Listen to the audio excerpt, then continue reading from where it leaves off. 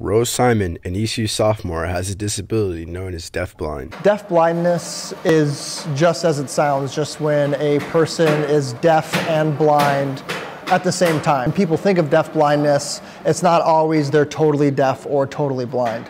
They can be somewhere in between, and the communication styles will change depending on each individual. Tim works one-on-one with Rose as her intervener. As her intervener, I'm just with her throughout the day, making sure I facilitate that communication with her and other people, have it be other students, have it be the classroom teacher or any administrator out in the building. I just am there with her to use the language that she does have to help her communicate what she's feeling or what she's going to be doing in the day. If you're going to come up and greet her in the hallway or say hi, for her deafblindness is very simple. You can come up and you just rub her on the arm, and she knows that that's somebody saying hi or greeting her that way. Tim and Rose have a busy schedule, so if you see them in the hall, make sure to say hi.